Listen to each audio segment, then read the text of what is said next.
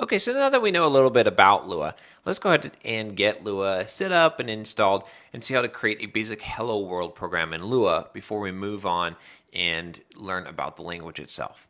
So the easiest way to get Lua is to go to lua.org, and then you have a couple of options from here. So from lua.org, if you go to download, you can just download the source and build this source. So if you're familiar with using a C compiler and you want to build the source yourself, just go ahead and grab that, and then you can just build it. And there's even some instructions here to make it a little bit easier for you. But if you're using Windows like I am and you want something that's a little bit easier and quicker, what you can do is under binaries here, there is this Lua for Windows. And you can just click here, and this will take you to this code project for Lua for Windows. And I recommend that you go ahead and get this IDE that will make things a little bit easier because it will have everything with it. So if you download from here and do this install, here's what you'll get. You'll get the Lua language, basically. You'll get the SCITE. It's a Lua IDE. And then you'll also get a bunch of libraries that are included, Lua libraries here. So you can see all the libraries that will come with this. So this is a nice little package.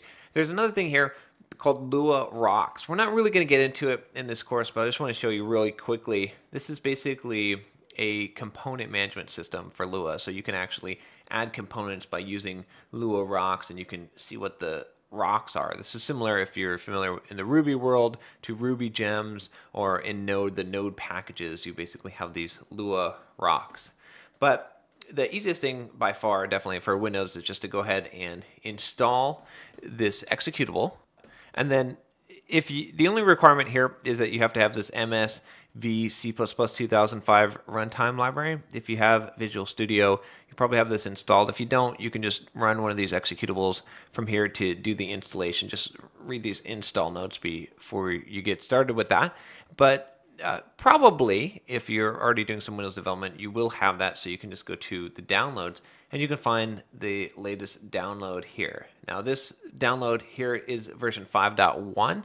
The latest, of course, is 5.2. You can see what the release date is on this because this is not completely updated.